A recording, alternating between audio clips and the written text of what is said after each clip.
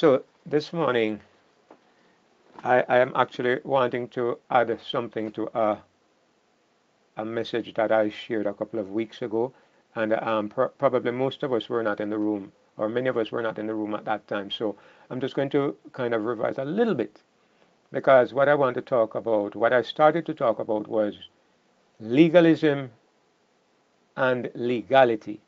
And what actually happened, we spent most of that session talking about legalism. And just to quickly revise, what we looked at was the fact that legalism is an obsessive focus on minor details, especially with regards to the law. An obsessive focus, and when I say obsessive, I mean an attentiveness to little things that are not really important, to the point where a person is obsessed. It's like the typical example is the scribes and Pharisees, and you know how they were. They were very concerned. They were ready to make a major issue out of the fact that the disciples did not wash their hands before they ate. They made little things into mountains. Legalism is characterized by an attitude that places the law above the person. I want to repeat that because it's a very important principle that you can use when you want to think about legalism. Legalism is like a policeman sees you going through a stop sign. He stops you and you say, "Officer, my wife is having a baby and I need to get to the hospital right away." And the policeman gives you a ticket. That's legalism. It's the law takes precedence above the person. That's typical of legalism. And it was not just the scribes and Pharisees who were legalists, but it exists today very much. And we made the point that legalism is a word that probably is used most often in the context of the Christian religion. You don't often hear it referred to in terms of society and how it operates in general, or other religions. And we look at the question, why is legalism so tied, so linked to Christianity? We saw that this is because the Old Testament is essentially a legalistic testament, a legalistic covenant. God actually established legalism as a way of life for the Jews. And if we don't like that, it's just the truth. We can look at the Bible and see that very easily. A man was picking up sticks on the Sabbath day. What happened to him? The mandate was that he was to be stoned to death. The system of the law was extremely legalistic, and God ordained it to be so. And we also looked at the reason. I don't want to go back over the entire message here today, but we looked at the reason why God operated like this, and we saw that there was a very good reason. When we examined it, we saw that there was a very good reason. If you are dealing with a certain kind of material, you need to be legalistic. For example, if you're in a place where, for example, they are constantly breaking down people's houses and shooting people, and they are raping people, and it's a society of absolute devilish people. You can't operate on the basis of tolerance and ask them for cooperation. Sometimes in that kind of situation, you need an iron fist. You have a different system based on the material you're working with. And the Apostle Paul teaches us this because he tells us in Galatians chapter 5 that when we were children, he's speaking of the Christian church, when we were children, we were placed under the elements of the world, under the law, because that's the kind of people we were. Wherefore then serveth the law? It was added because of transgressions. The law was given to deal with a lawless people. And so because of the nature of the people, God had to be very strict with them, otherwise he would have made no progress with those people. But we saw that it was a teaching tool intended to lead them to a higher place. So the question was asked, if God initiated legalism, if God instituted legalism among the Jews, and it's many places. It's not just in the case of the man who was picking up sticks on Sabbath. You can see the man who touched the ark, okay? He was trying to stop the ark from stumbling over. He touched the ark, and what happened? He dropped dead. You can see a very strict attentiveness to what seems to be minor details. So when the scribes and Pharisees come along and they say, why are you eating with unwashed hands? When they say, why don't you pay tithe or whatever? They were being true to the system that they were coming out of. So somebody asked, why then did Jesus blame them? And the point is, Jesus says this is a condemnation. That light has come into the world. That's the point. Up to a certain point, this kind of thing is all right. But here's the condemnation. Light has come into the world, and men loved darkness rather than light. That is the problem. Jesus said, if I had not come and spoken to them, they would not have had any cloak for their sins.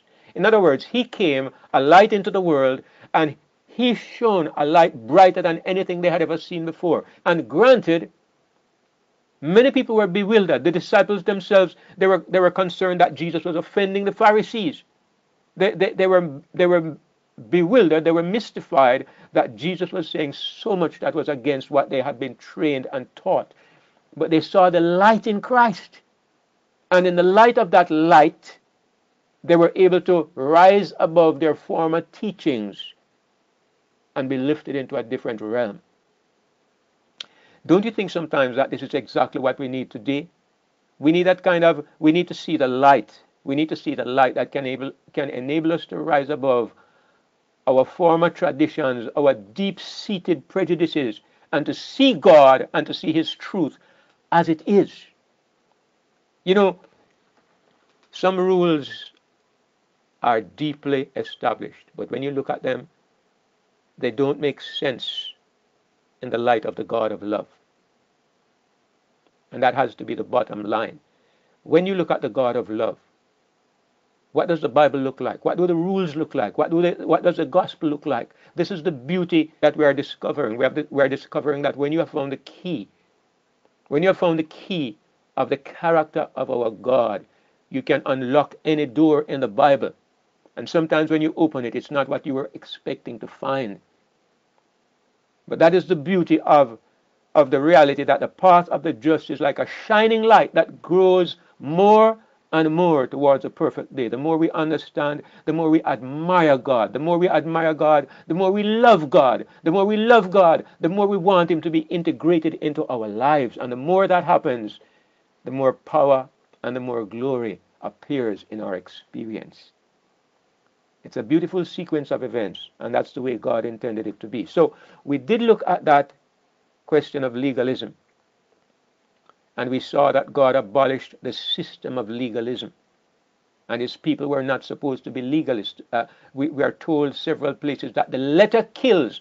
Romans 7 and verse 6, 2 Corinthians 3 and verse 6. The letter kills legalism, but the Spirit gives life. Understanding the principle behind what is happening, it gives life. Not just the principle, but actually having the Spirit of God, which is the living law. This gives life. So this principle is the truth of the new covenant. But today I want to look at the other L word, legality. Legality. Because I think it's very important that we understand there is a difference between legalism and legality.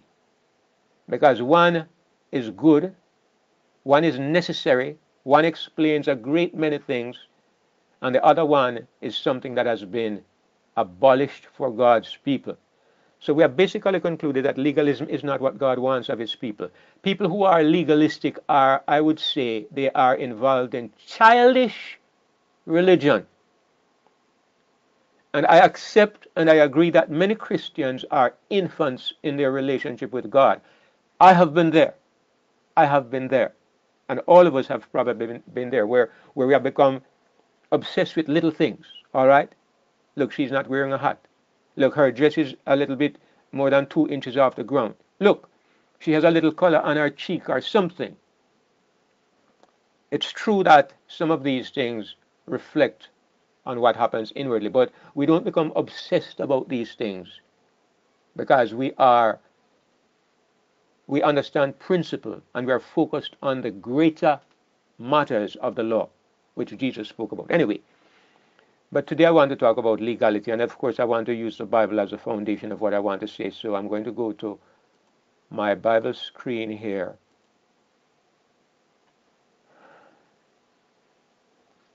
Now, first of all, I want to give my definition of legality. And I like to do this because sometimes when you go to the dictionary definition, I find that some of these definitions are not really so accurate in terms of how the Bible expresses things. So I'm kind of using my own understanding. But I understand legality to refer to a principle of fair play. Legality is based on the principle of fair play. It's focused on justice. And I would say for the most part, legality is it gives a priority to people. It's intended to safeguard people. What is the purpose of it? It is to defend individual rights. I know that it kind of stands out in a place like America. Maybe in some of the other countries where we live in third world countries, we're so accustomed to being abused and to people stepping out, the authorities stepping outside of the law, that we take it for granted. But somewhere in America, they like to stand on their rights and they like to talk about the Constitution, probably based on the history of that country. But the point is, they have a point because the law was intended to safeguard the rights of people. The point behind the law is that it creates equality. It creates some kind of equity so that you have it's supposed to protect the strong against the weak. If it was not for the law, the strongest man will beat you, take away your land, take away your car, take away your property, whatever it is, and you have no recourse because you're not as strong as him. So the law is basically, the law was founded, was established in order to protect the rights of individuals. It was to prevent abuse and to prevent people taking steps or to taking advantage of other people. It provides some kind, it's supposed to, I say supposed to because of course we know there are abuses in the human system. There are unfair laws, and even the fair laws are misused so that people are abused and taken advantage of. So I'm really speaking about the principle of what it was intended to do. Maybe not so much how it is carried out. But the point I'm making is that legality, the legal system, is not bad. It's not bad.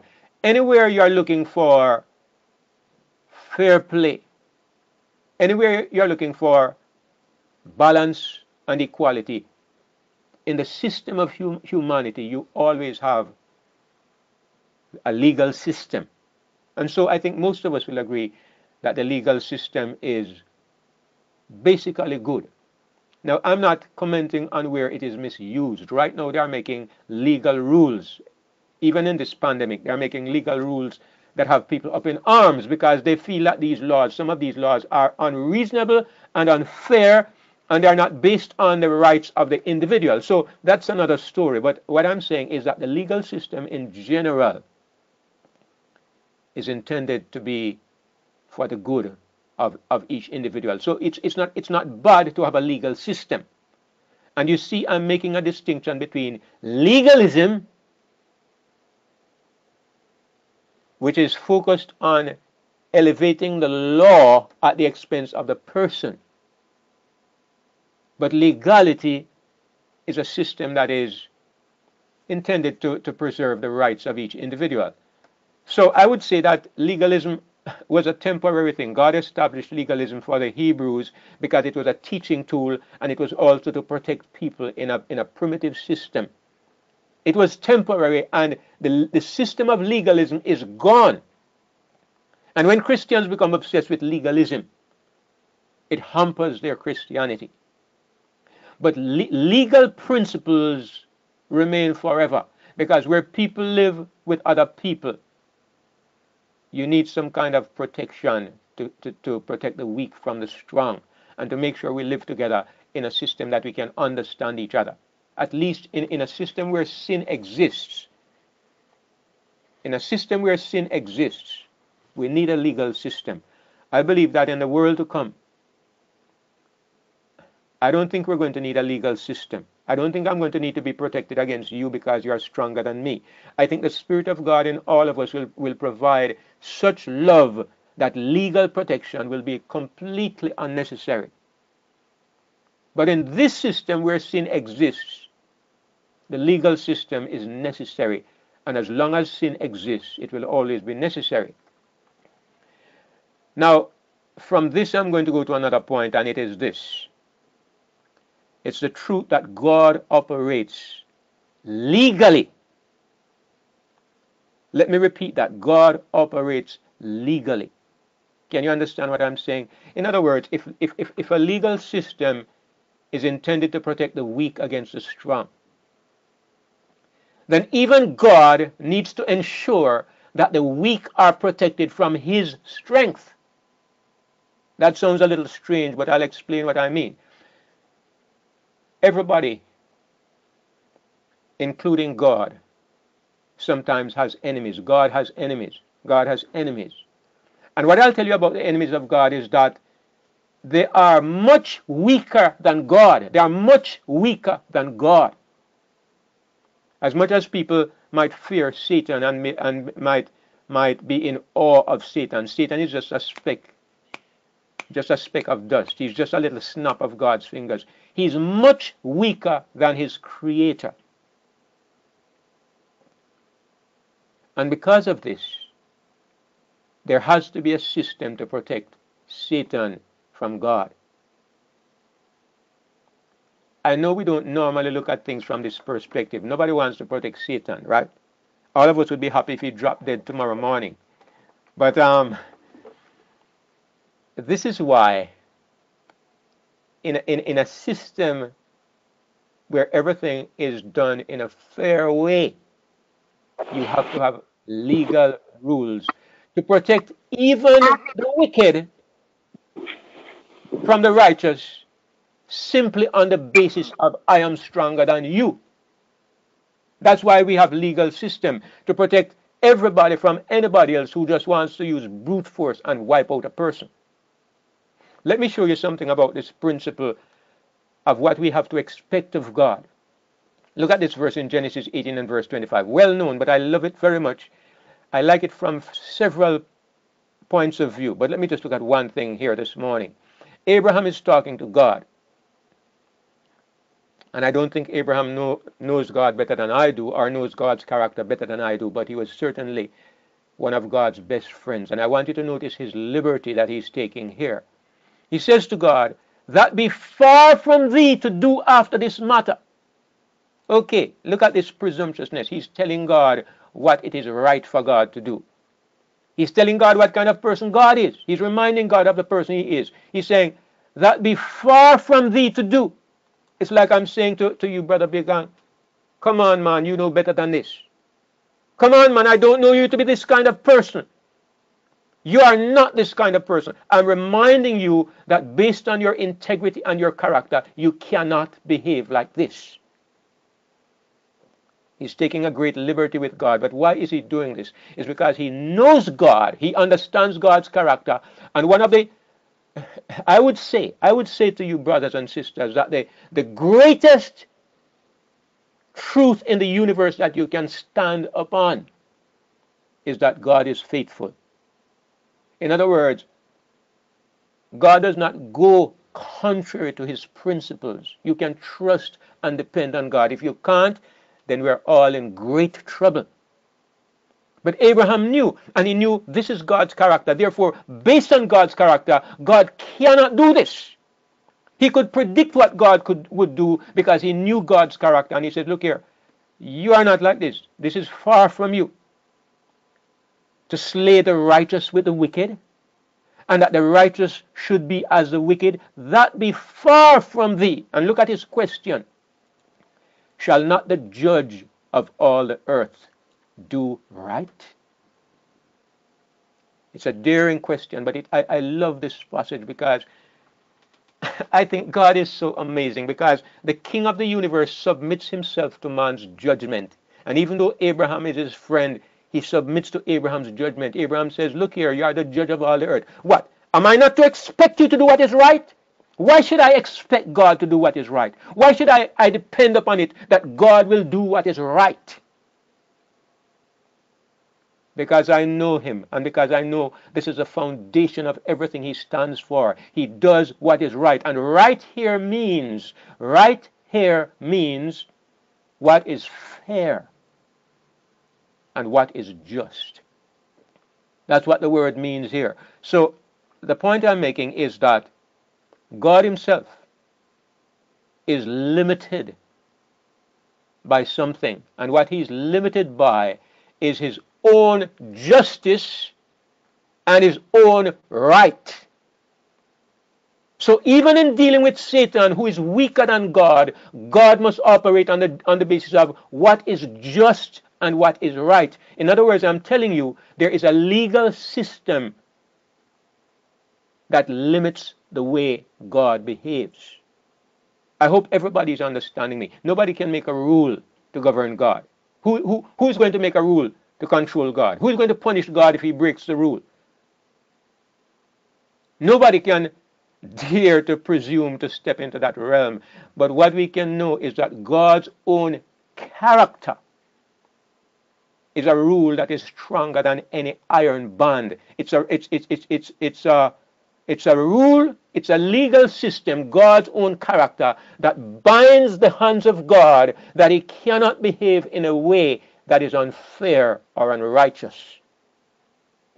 This is what Abraham was talking about when he was daring to have this argument with God. He says, look here, you are the judge of all the earth. Isn't it fit and right for you to do what is right? So God's justice, God's sense of fair play, this is what Satan is playing upon. Satan knows he's guaranteed to have some time. He knows he's guaranteed to get a listening ear because God will not behave in an unfair way. I tell you something, if God was unfair and if God was unjust and if God was illegal, the devil would find a hole to hide and he would never come out of it, because he would know that at any moment he could drop dead simply by the snap of God's finger. Think about what I'm saying, because you can recognize in a moment that it is the absolute truth. All that is going on in this world, the craziness, the mayhem, it is based on this great principle that God is limited by his own legal principles. It's very evident. It's something that sometimes we don't talk about it a lot, but once you begin to think about it, you can see that it has to be so. If there is not such a system in place, established by God's own character, God's own nature, if there is not such a system in place, then of course, you have to ask yourself a question. Why does God allow so many terrible things to happen? Where is God? This is what the atheist asks. This is what the ignorant person asks. When a child is being raped, when children are thrown into the fire, when starvation is taking place, where is God? And they rail against God and they cry out against his injustice because they don't understand. But the reality is that God himself is limited by a legal system that must accept that Satan himself has certain rights. This is why everything has to be settled before the final reckoning. God will not intervene. God must allow justice to play out. Satan has his rights. Genesis chapter 20 and verse 4, you see also Abimelech making the same claim, even though he wasn't a man who knew God as well as Abraham. But he took Abraham's wife because Abraham says, she's my sister. And he takes her intending to make her his wife, but God comes to him in the night and says, look, you are as good as a dead man. You're as good as a dead man, for the woman who you have taken, she's a man's wife. But Abimelech had not come near her, and he says, Lord, will you slay also a righteous nation? What is he appealing to? He's appealing to God's justice. God, you're going to kill somebody who did this thing innocently? In the integrity of my heart and the innocency of my hands have I done this. But notice his question, will you slay also a righteous nation? Because what he's counting on and what he's appealing to is God's fair play, God's justice. And he knows that he has a point because he knows that God is a just God. And of course, God says, yes, I know that you did it innocently. That is why I never allowed anything to happen to you. I held you back from sinning against me. You see that in the Bible, this principle of God's fair play is very much highlighted. In Psalm 89 and verse 14, it says, justice and judgment are the habitation of thy throne. What does that mean? The habitation of thy throne means the foundation, the place where God lives. God lives in justice and judgment. And the word judgment means, I understand it to mean the right application of justice. Justice and the way it is applied are the foundation of the throne of God, meaning that God's throne is established and God's throne is maintained on the basis of God's fairness and God's fair play. Meaning that if God behaves in an unfair way, he's jeopardizing the foundation of his throne. Can you see why, even in dealing with Satan, God has to be fair? God's justice, God's legal system of right and wrong cannot change just because he's dealing with a thief, or because he's dealing with a murderer, or because he's dealing with a deceptive scoundrel. God cannot be dishonest, even if the whole world becomes dishonest. Even if all his enemies are liars and thieves and they are behaving in an underhanded way, God cannot behave in that way. This is why you as a Christian, when you come upon the evil people of the world and they use every device to destroy you, you cannot do the same thing. Why? Because you don't have the right? No, you have the right, but you don't have the right in God's eyes, based on God's system of right and wrong. You don't have the right to behave like a hooligan just because your enemy behaves like a hooligan.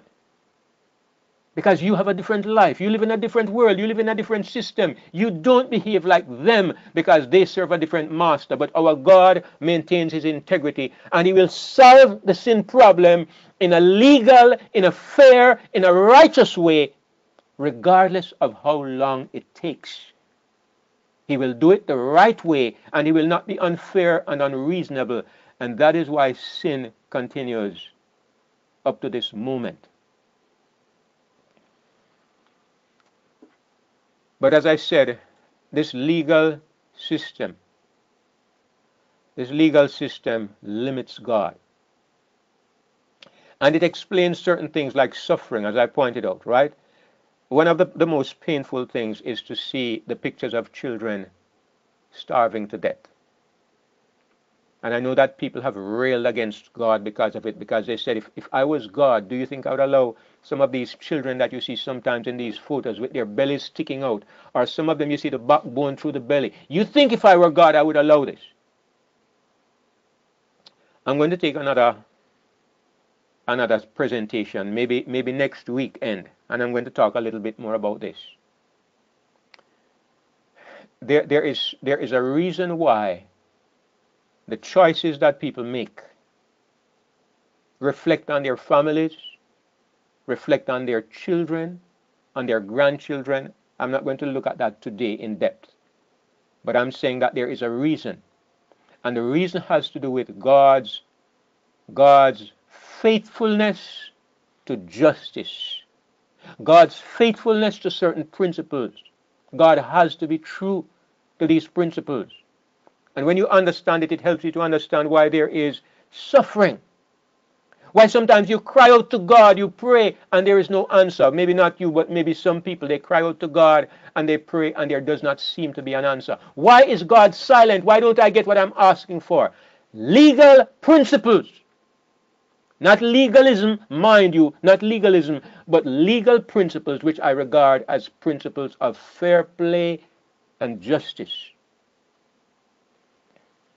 Goodness, God is good, and goodness necessitates fair play. A good person is a fair person.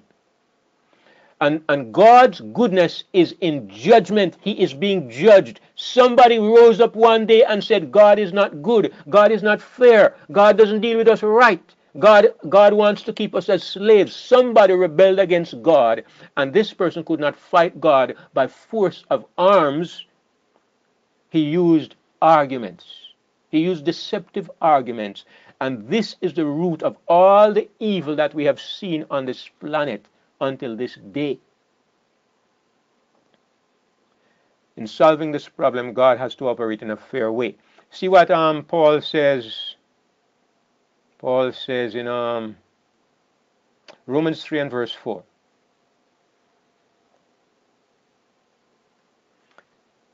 It says, God forbid, yea, let God be true, but every man a liar.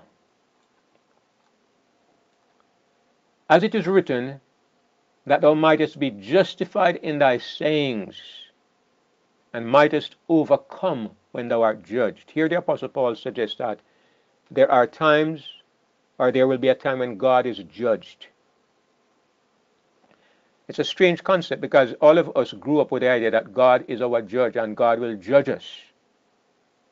You don't find this in the Bible too often, but it is there, that God himself is being judged. And a little thought will give us an explanation of why this is so. Look, God will not rule as a tyrant. God will not rule in a universe where he is not wanted. God will rule the universe because he's loved and he's admired and he's wanted. When we say, righteous and true are thy ways, O King of saints, just and true are thy works, O Lord God Almighty, you think it will be because God forces these words out of our mouth? No. It will be spontaneous, joyful, happy praise because this is what we see in our God. And in this universe, God will rule because we want him to be our king forever and ever. If we don't want him to be king, what kind of God would this be? What kind of man is it that wants to stay with a woman who doesn't like him? Sick, right?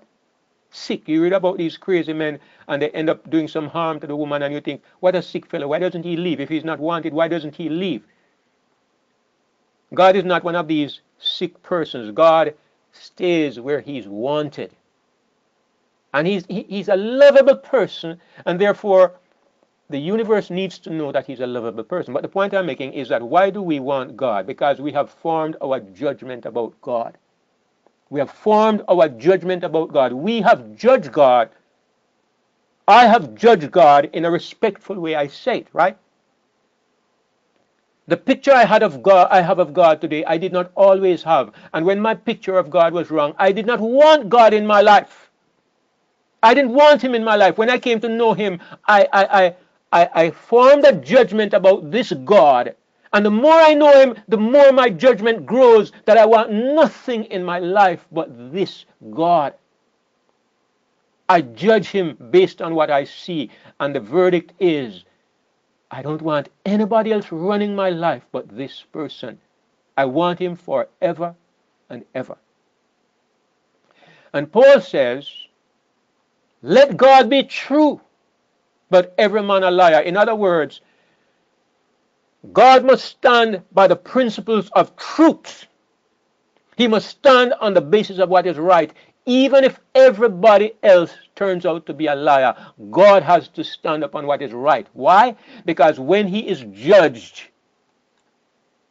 he must be justified. In other words, it must be seen that God's ways are true and just and fair and righteous. So he cannot afford to step outside of that. I mean, it's not just that he cannot afford to step outside of it. It is that it is not what he is. He cannot be untrue to himself. He will be true. He will stand by the right principles of fair play and justice, even when it hurts his cause. So that when we judge God, we can say, yes, I can depend on this person because he's faithful and he always does what is right. If God was unfair with Satan, if God dealt with Satan in an unfair way, could I really trust him? If God treats his enemies in a way that is unfair, could I really trust him? I could say, when I'm your friend, I'm safe, but if I ever become your enemy, dog, eat my supper. Anyway, so God needs to be fair, and this need to be true, to live within this legal system of fair play and justice, this limits God. It ties the hands of God. That is something very important that everybody who loves God needs to understand. There are certain circumstances that ties the hands of God. I say it respectfully. I'm not disrespecting God. Nobody can stand against the power of God. God is almighty.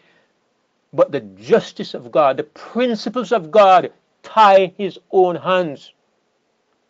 You think if God's hands were not tied, he would have let his son, he would have allowed his son to die alone on a cross, forsaken by his father?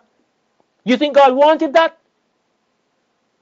And yet God could not deliver his son because the system of justice does not permit Jesus to go free and you to be saved at the same time. No. God had a choice. Yes, he was between, to use a human term, he was between the devil and the deep blue sea. He could let Jesus go free and all of us be lost forever. Or he could save us and his son be separated from him and become one of us forever. He could not have both things because there's a system, there's a legal system that governs the way the universe is run. And God himself has chosen to be subject to that system. So the other important point I want to make is that fair play and justice, it has to override love. That's the second important point. The first point is that the legal system ties the hands of God. And everybody who is listening to me, I hope you know how I say this respectfully. I hope you understand what I mean. I'm not trying to belittle or put down God. I'm just saying that God's character causes him to be unable to work in a certain way. I hope you understand. The second important point I want to make is that fair play or the legal system overrides love. How is that? Well, I'll tell you what I mean. You know that I have a father. I had a father, an earthly father. He's dead now. But you know that I talk about him sometimes because I always use my father as an example of a man who loved his family. I don't set up my father as a paragon without fault, but I know that when it comes to loving his family, my father is one of the examples that I would always turn to. And I hope that I'm a similar kind of father. But one thing about my father that was a little disturbing to me was that he loved his children so much that he would give them the right, even when they were wrong.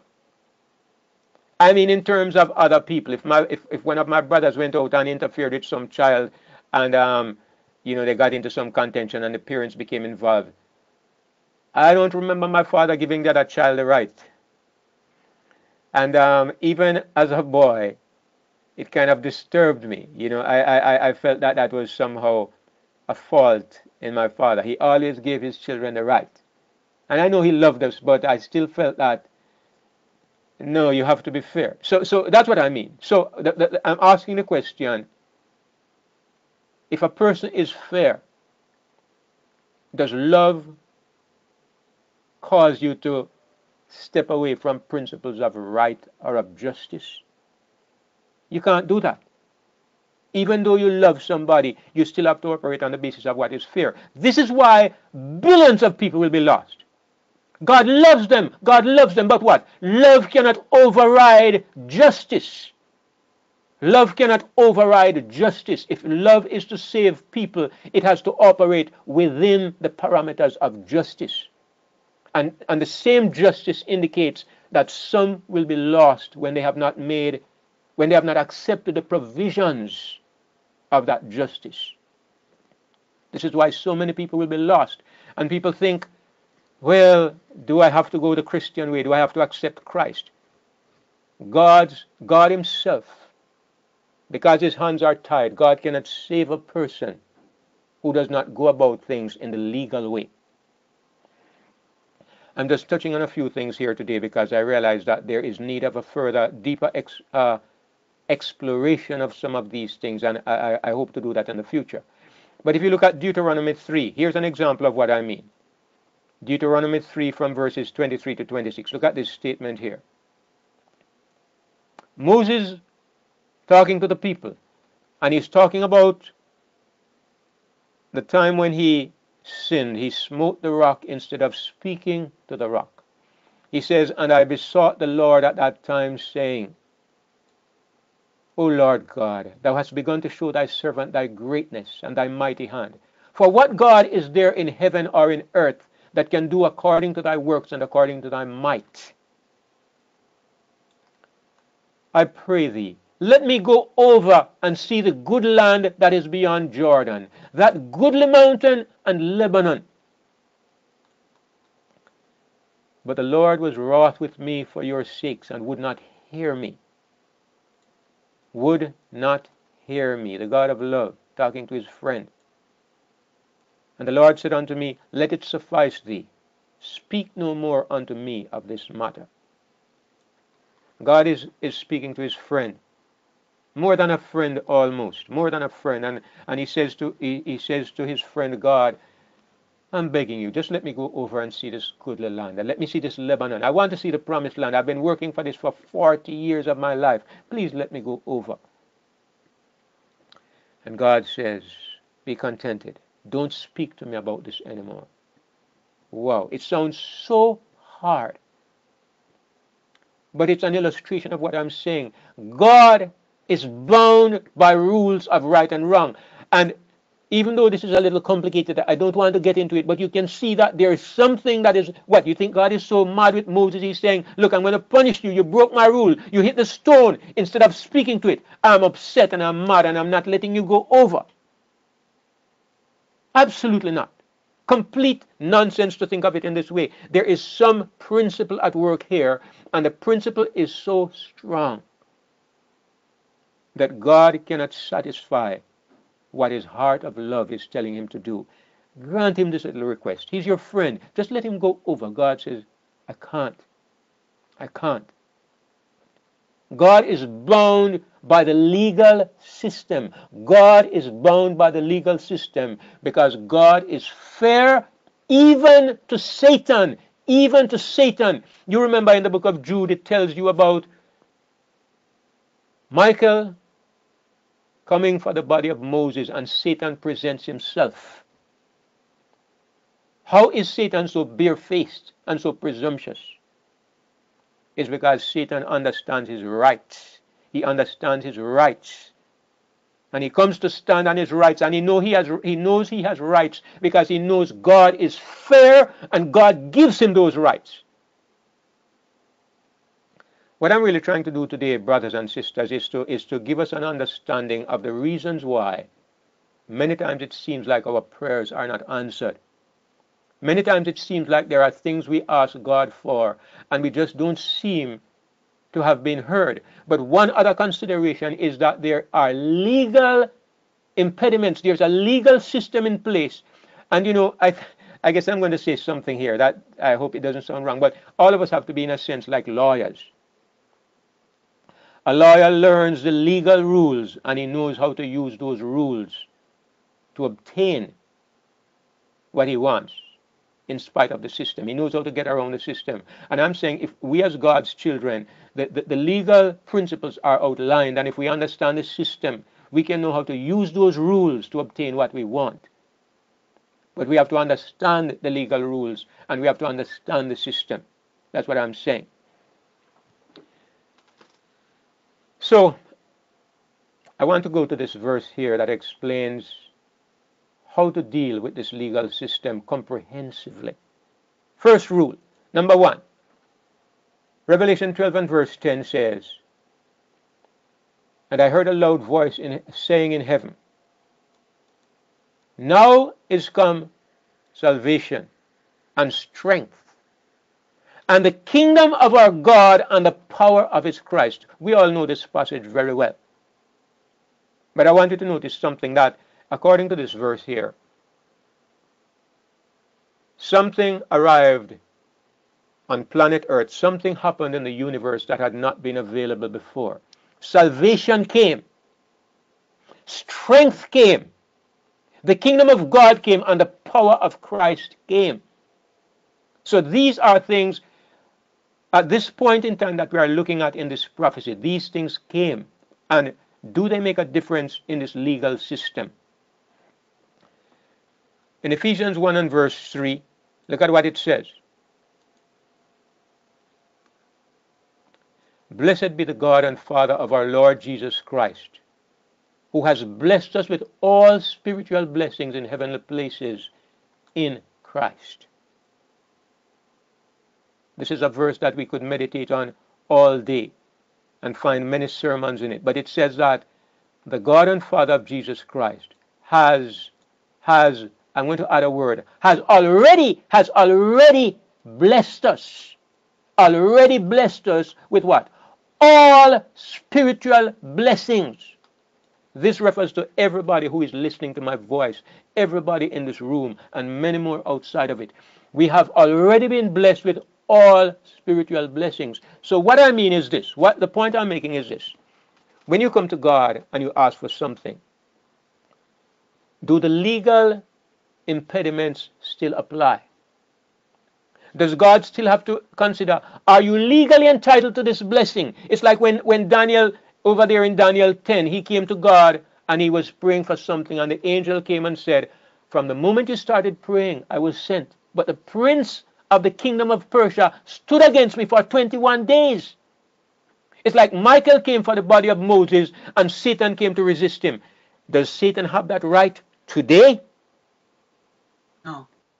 No. It says that God has blessed us now with all spiritual blessings.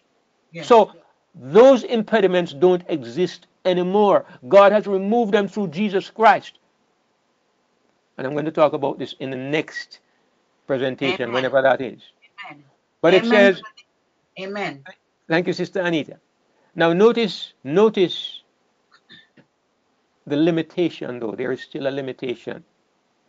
It says these blessings are in heavenly places in Christ. Notice that limitation. Let me go down a few verses and show you something. He has chosen us. Wonderful. But look, he has chosen us in him. Mm-hmm. He has predestinated us unto the adoption of children. But where? By Jesus Christ.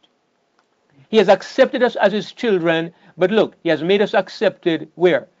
In the beloved. We have redemption, but where?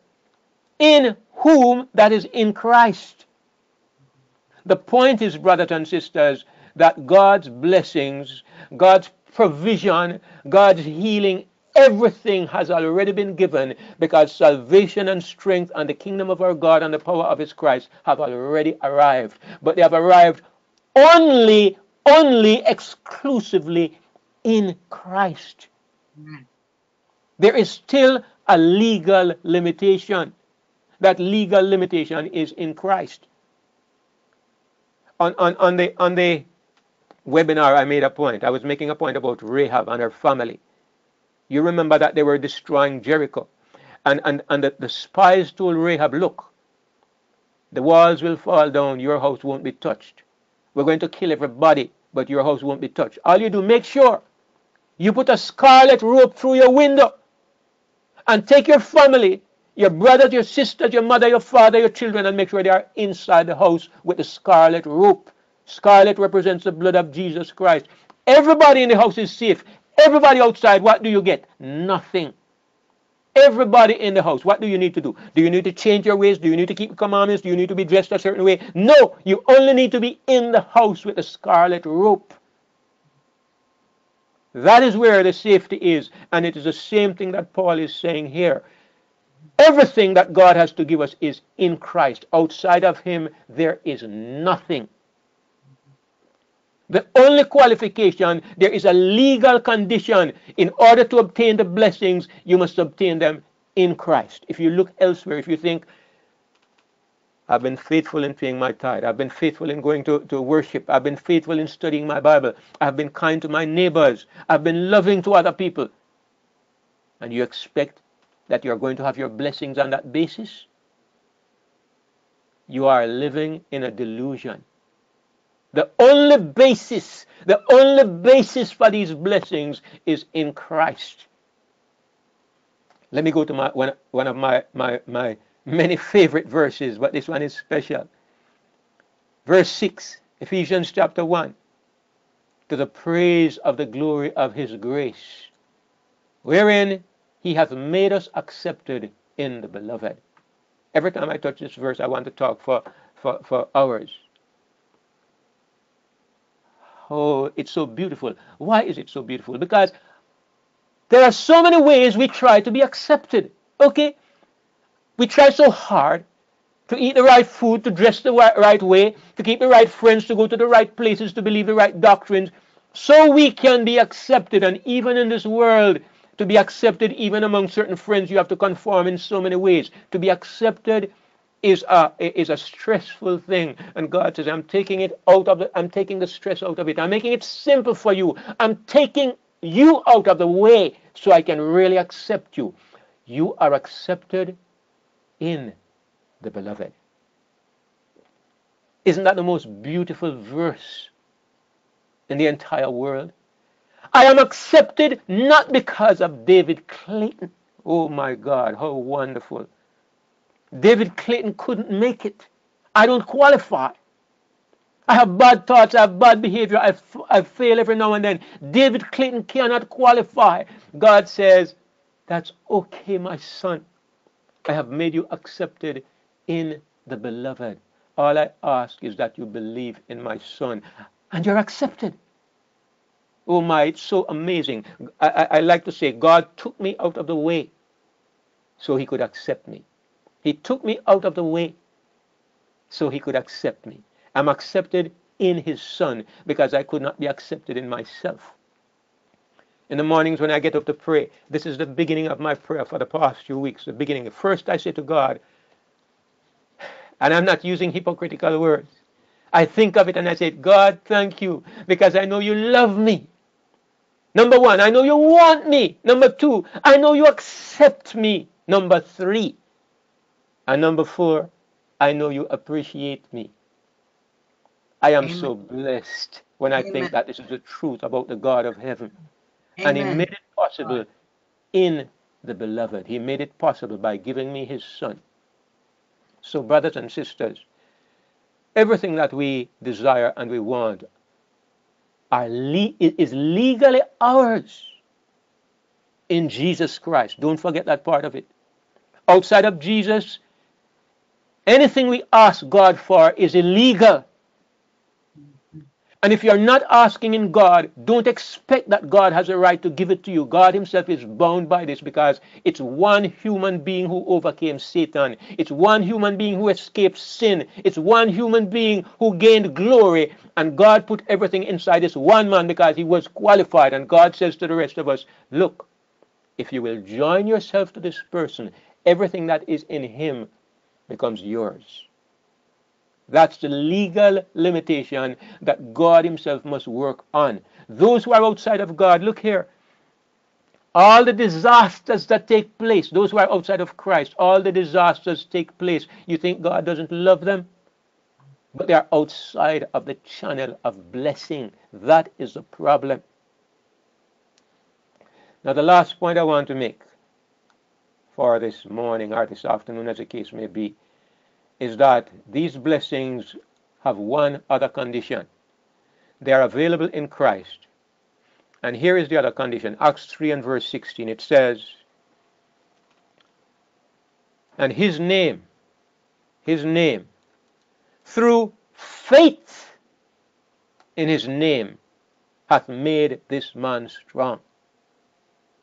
The power that is in Jesus Christ is ours, but it must be accepted through faith, through faith in his name. This, brothers and sisters, is where the problem lies. Last night I made a point, and I'm going to repeat it. I learned something as I was praying yesterday morning when I had this back issue. When God just blessed me and sealed up my back so beautifully. But while I was talking to him about it, the thought came, I'm going to repeat it. Because I think I myself, and maybe others of us, got a little bit confused, because there are spiritual gifts, and one of the gifts is the gift of healing. And I've always buttered my mind about this question. If I don't have the gift of healing, how can I be involved in healing? And many times I would pray and I would say, God, I don't know, if it please you, I would like to have the gift of healing. And sometimes I would say, well, I think you have given me the gift of teaching, and I really enjoy this gift. But maybe if you gave me the gift of healing, it would add to my ministry or something. I talk to God like this, okay? But I've never had any evidence that he has given me this gift. And I was talking yesterday morning, and I was, thinking about my back, and I was saying, how can I pray about this? If I were a healer, I would put my hand on it and it would be healed. But I don't have this gift. So how am I going to pray about this? And it struck me then, I got a little bit of an insight, because I saw that Jesus says, regardless of the gift of healing, if you have faith as a grain of mustard seed, you can say to this mountain, be moved and be planted in the sea, and it will obey. And he ended by saying, and nothing shall be impossible to you. He was not talking about the gift of healing. He was talking about simply believing in Jesus Christ. He was talking about simply believing in the faithfulness of God. You believe, you don't need the gift of healing. But the gift of healing is something that you are given, and regardless of whether your faith is strong or weak, when you have a gift, you have a gift. If you have the gift of tongues, you don't need to go back and stress yourself. Do I have enough faith to speak in tongues today? No, you have a language that is given to you and you can speak it. That's what I'm understanding about the gifts of the Spirit. Look at any of those gifts and they are yours. They are given to you. And God does not take them back and you exercise them at will. But faith is a different thing.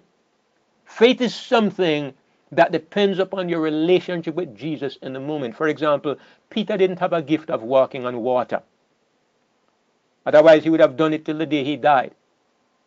But he didn't have the gift to walk on water. But in the moment, his faith made him walk on water. And when he took his eyes off Christ, he began to sink. That's how faith works. And so, faith puts us into Christ. And when we have faith in the name of Christ, and that faith is real faith, we can do anything. We can move a mountain, anything. But you and I know, brothers and sisters, that the real challenge we have in our lives is to live and to walk in this kind of faith continually.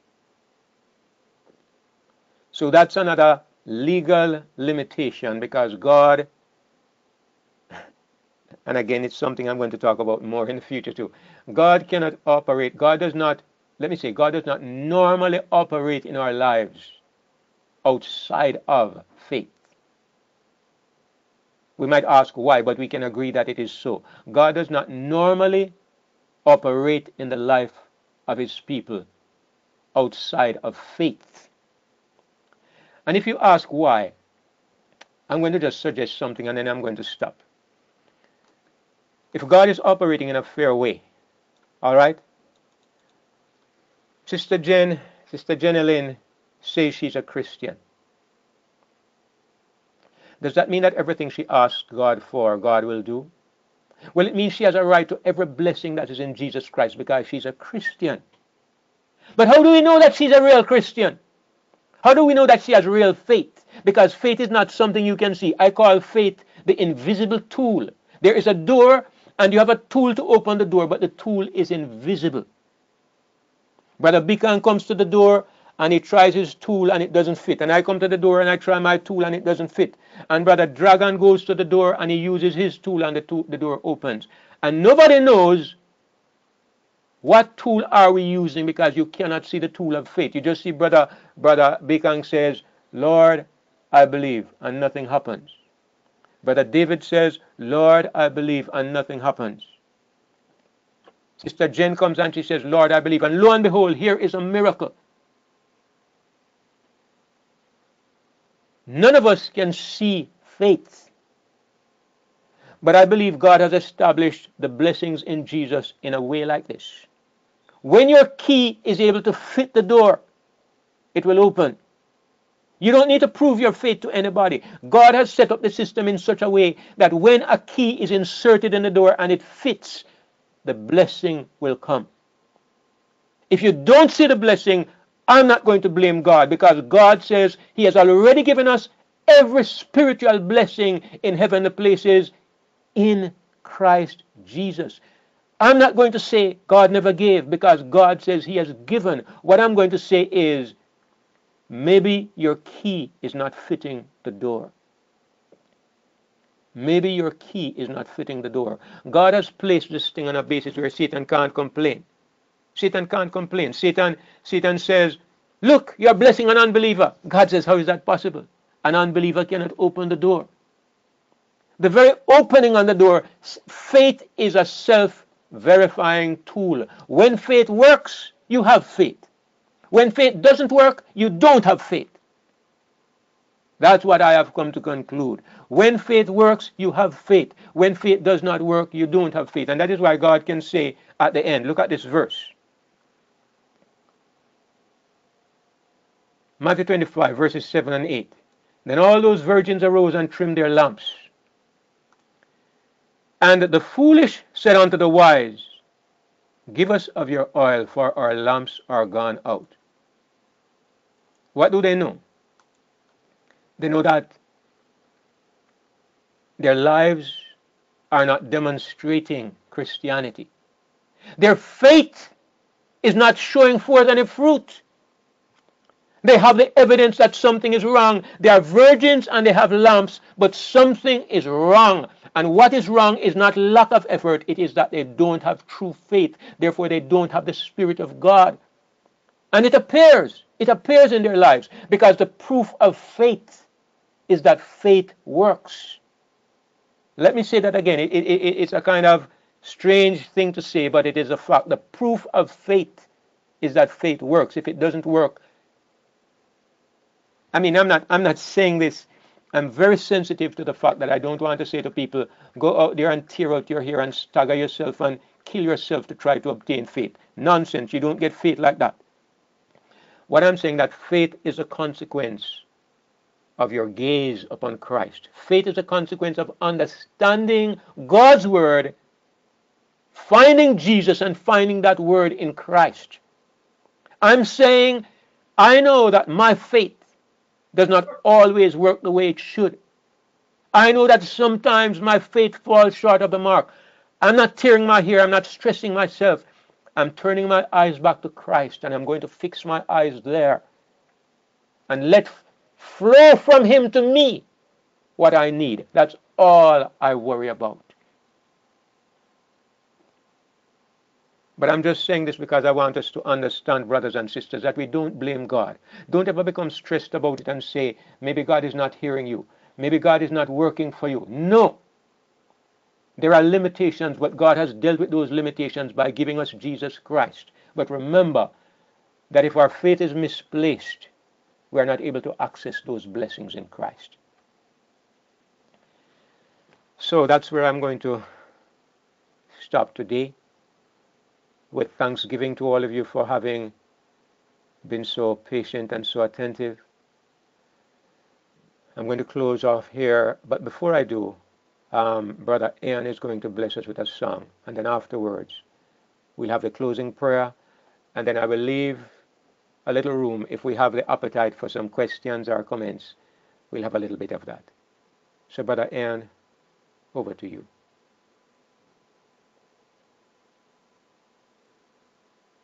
Thank you. So this is a hymn I'm gonna sing, and probably perhaps a well-known hymn. So with your mics mute, maybe you want to sing along.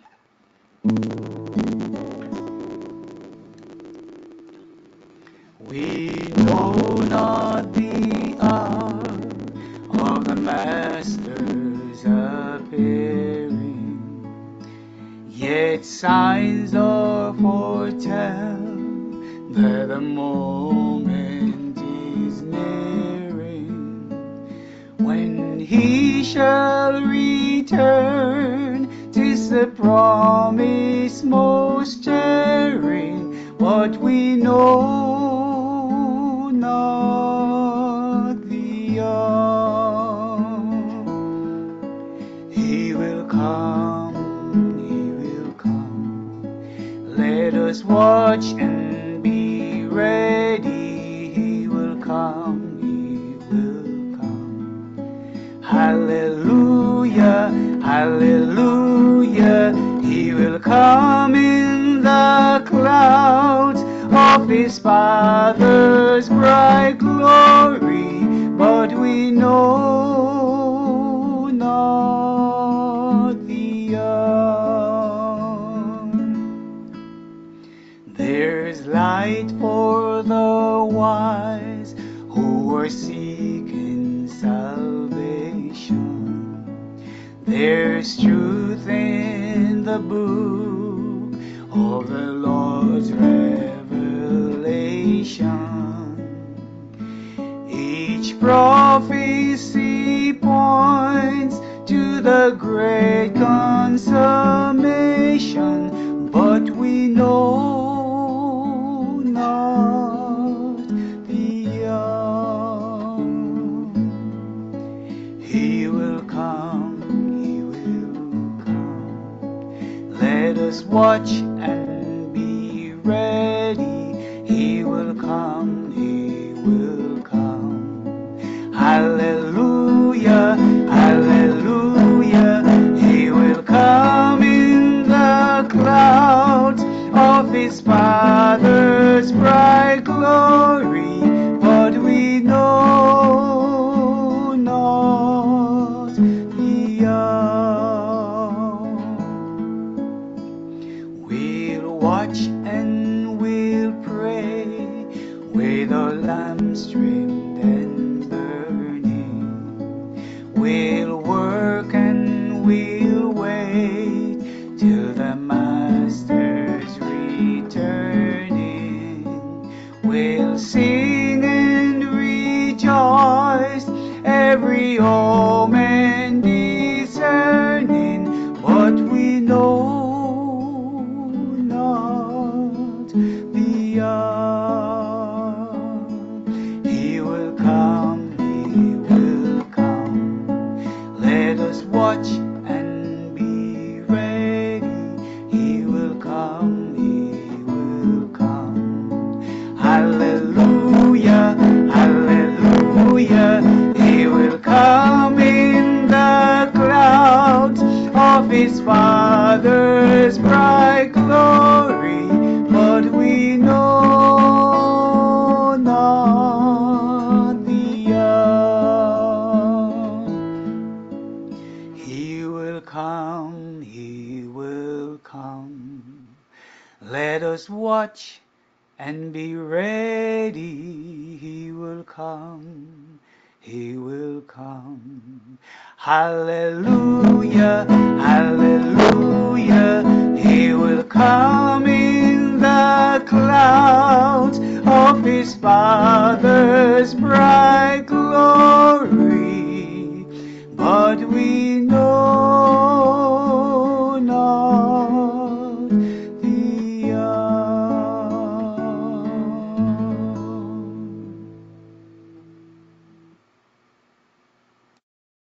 Amen. Amen. Hallelujah. Amen. Beautiful. Hallelujah. Amen.